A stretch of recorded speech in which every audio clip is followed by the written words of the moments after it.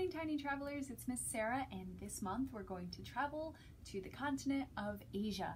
And while we're there, we're going to actually create paper fire breathing dragons. So your kit is going to include a toilet paper roll. You'll have some tissue paper. It won't be cut up, you'll have to do that yourself, but it'll come with both red and yellow. You'll have your construction paper, some googly eyes, some pom-poms. You will need your own scissors and you will need your own glue, but you'll have everything else that you're going to need to make your paper fire breathing dragon. The first thing you're going to do is take your toilet paper roll and whatever color construction paper that it comes with. Mine is red, so I'm going to make a red and my pom-poms are pink, so I'm going to make a red and pink dragon, but yours might be green, it might be purple. Dragons come in all different colors, so don't worry if yours isn't red. So the first thing you're going to do is we're going to roll our construction paper over our toilet paper roll so that we can give our dragon some color. And it's a little bit long, so what you're going to do is you're going to just glue it. So I'm going to just take my glue stick here, and you don't need too much, but enough to make your paper stick. And you're just going to hold it there for a second so that you can make sure that the glue is good to go. So while we're doing that, we can talk about how Asia is actually our largest continent. It has the Great Wall of China, the Taj Mahal, the Dead Sea, and of course the Arabian Desert. So it stretches a long way. And we're making dragons because pretty much every part of Asia has some form of dragon that goes into their history. Mostly Western Asia, they believe their dragons are actually thought to be evil, while the Eastern Asia dragons are thought to be good. So that's why during Lunar New Year, which is today actually, so it's perfect time to make these dragons. Lunar New Year is celebrated mostly in Eastern Asia, even though all of Asia has some form of it. It's just celebrated during a different time. They celebrate it during the first full moon. It's where there's normally parades and they have dragon puppets and people are dancing and making noise, and it's a whole lot of fun. So if you have a chance to create your dragon today, you'll be just in time for the Lunar New Year for Eastern Asia. Now that our glue is dry, we can get to the next part. So you're going to want to take all of your tissue paper and make sure that you cut it into little pieces. So next you're going to make sure that your strips of tissue paper are cut up. I liked to make a lot of mine with a little point, kind of like a little icicle. So square at the top and then gets to a point, just kind of like a fire flame. But you don't have to, you can cut it in any size you want.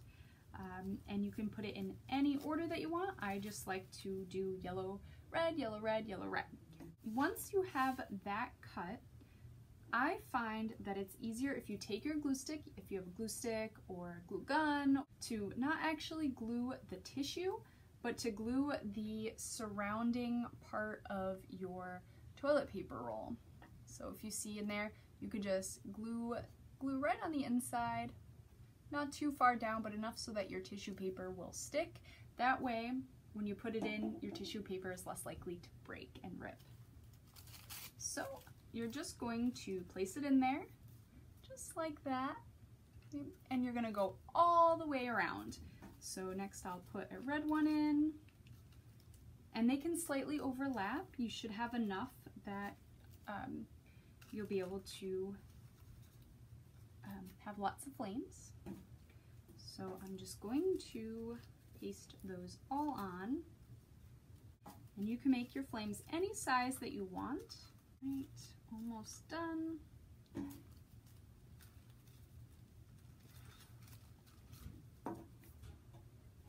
And if you find that the glue isn't sticking enough, you can put it on your tissue paper. Just be very gentle because it can tear very easily. So once that's done, I flipped all of mine over to make sure that the glue is working. So you can see it'll look like that all the way inside, all the way around.